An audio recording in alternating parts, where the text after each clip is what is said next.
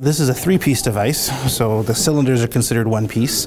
This pump, which would be located in the scrotum, is the second piece, and then the reservoir, which is full of fluid. It's a hydraulic device that simply works by these two cylinders being inserted into the penis, side by side, and the reservoir is tucked away in a space that the patient won't be able to feel it.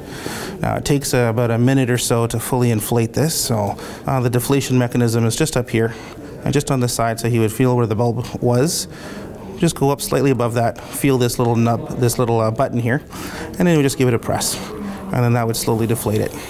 Women who undergo breast surgery for cancer, quite honestly, have a piece taken away from them, a piece of some womanliness or femininity that they feel they want to be restored.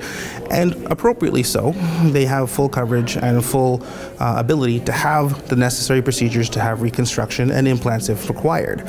And there's no questions about this. The flip of arguments to this is that there are some men, and it is a minority of men, who go through prostate cancer treatments who are not able to be successful with other methods for improving and returning their erections. However, if they need to go move on to an implantation, they need to pay for this out of pocket.